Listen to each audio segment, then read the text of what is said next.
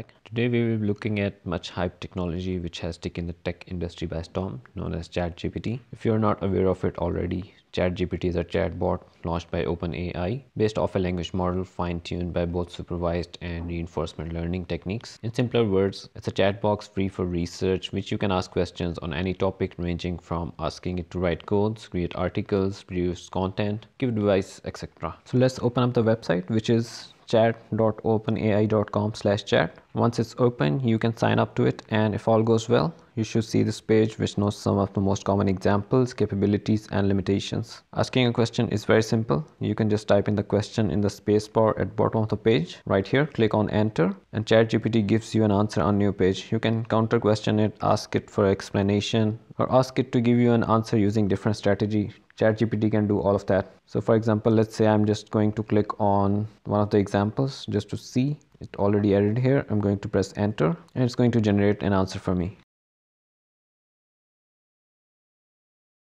Right, you see it has generated a very detailed answer, and it also saves your previously asked questions. Like my screen shows 4 questions right now on the left side. We are going to go through them and review the questions and answers. So the first thing I asked was to write a VBA code to check duplicate values in selection. So I'm going to click on my first question here, and we see that here's the question I asked it: write a VBA code to check duplicate values in selection, and it gave me this answer with the specific code and how to use it both. So we can see that it did write our code along with how to test it. So let's put it in our Excel VBA and test it. So I have my Excel file open, which we are going to test on. And as you can see that some of these rows have duplicate values in the order number column. So for example, let me zoom in a bit. You can see that the order number 10134 is duplicating. Then order number 10188 is duplicating. And we have few more duplicates down the line as well. So let's open up our VB editor by doing Alt F11 and paste in the macro code that ChatGPT created for us. It gave us a function and a subroutine to test it. So I pasted both. Keep in mind that it only gave us lines to test, so it did not add the starting and ending point, that is sub and end sub. So right now this section is not being detected as a macro, so let's change it. So I'm going to say sub test dupes.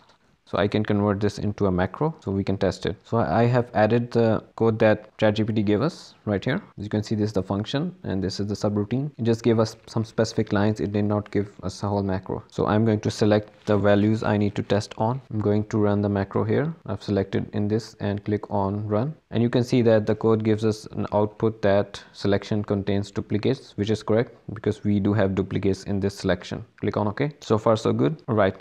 So now let's ask ChatGPT to write a VBA code to highlight duplicate in selection as orange color. So let me pull up. Here my next question to ChatGPT is write a VBA code to highlight duplicate values in selection with orange color. And this is what ChatGPT came up with. We have our code, let's test it out. It also gives us some additional reading information below, like it does not clear the existing formatting. So it says that this function does not clear any existing cell formatting. And if you want that to be done, you will have to use cell.clear formats before this line right here, which is correct, but we will address that issue later on. So let me add this in a different module, and the way it tests is highlight duplicates and then selection. Okay, so I do have the value selected. I'm going to click on run. It seems like there is an error with this macro, as VBA is not detecting this macro. As you can see, this highlight duplicates is not showing up in the macro section. Let's tell it that VBA is not detecting this macro. There seems to be a possible error in line 1 of your answer, which says selection as range. So we tell it VBA is not detecting this as valid macro. Appears to be an error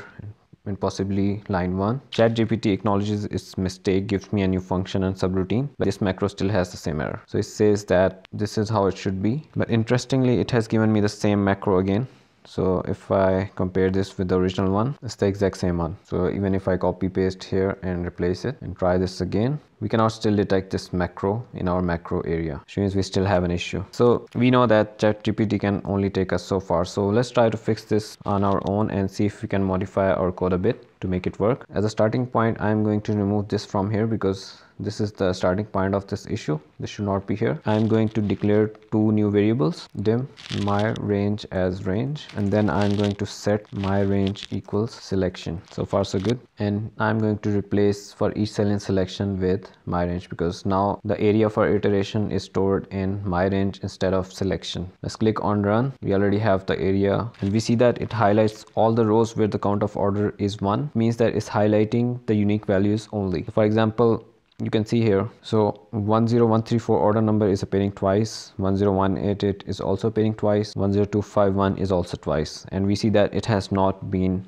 highlighted. So it's kind of doing the opposite of what we wanted to do. The logic is that the code goes through each value in selection. So it goes through each value and then it adds it to the collection variable declared as values. So you can see dim values as new collection. So it's kind of storing all of the values in the values variable as a collection, and whenever the error occurs and the error number equals to 0, this kind of highlights that specific cell value. So let's reverse this logic and change equal to 0 to not equal to 0 and rerun our macro after removing all of the colors from previous macro. I've removed the colors from all the rows, and let me click on run. Let me select the range again and click on run, and voila, we see that it has highlighted the second occurrence of each duplicate value. So 10134 is occurring twice. It has highlighted the second occurrence. Same for 10188, 10251 and 10318. Right, so let's look at another question I asked it, in which I wanted it to concatenate selected values in Excel with a comma. So let's save it. Let me remove colors from here. Right, so I asked it to create a VBA function to concatenate multiple values using comma. So it created me a function and it gave me a subroutine as well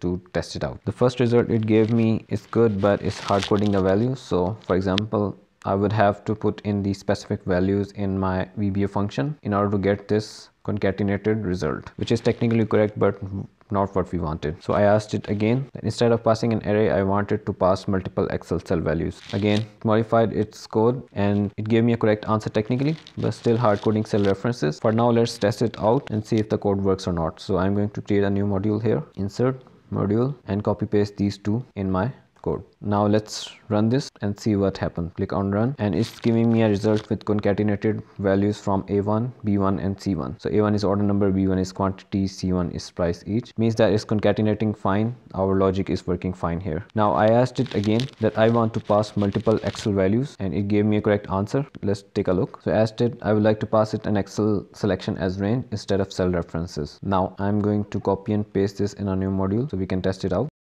So let me select some values here. I'm going to select these values as reference point. Click on run and we see that now we have a selection of values concatenated with a comma as we requested it. Right, so it does give us a heads up that this function only works if a single contiguous range is selected. If multiple non-contiguous ranges are selected, the function will throw an error, which is fine, and let's test it out as well. So what the code means is if we have this kind of range selected, it will probably give an error. So let's test it out. Okay, so far it's working. Let's test this one. Okay, this one is working as well. So I'm not sure what would cause an error, but so far so good. If we're not receiving an error, that's even better. So let's modify this code a bit and ask ChatGPT that instead of concatenating with a comma, we wanted to ask us each time that what would you like this to be concatenated with. I'm going to ask it again. Let's see what it does. Alright, so it has returned the same function, but for the subroutine it's saying use this function. You can pass it a range and a separator string like this. So it's still hard coding the separator string. What I want is that the code must ask us that what separator we want to use as an input value. Alright, so now we see that it has modified our function, and by the looks of it, it has done it correctly, as it has created a new variable named as separator and put it in an input prompt box. So it will ask the user each time what separator you want to use, which is correct. So let's test it out. I'm going to create a new module, insert, paste it here, paste the subroutine as well, and let's select some values and test it. Click on run, and as requested, it has given us a prompt. So let's use a pipe sign. Click on OK, and we see that now our values have been concatenated with a pipe sign instead of a comma. If we rerun this and give it a different delimiter or a separator, it will use that separator to concatenate the values. So for example, I'm going space dash space. Let's see if it's able to pick that up, and rightly so, we see that it has now concatenated with a space dash space as we requested it. Alright, so that's it for this video. We will hopefully continue to explore more topics on ChatGPT in future and how it can make our life easier. I hope you like the video, and if you do, please like and subscribe and post any questions in the comment section below. Thank you.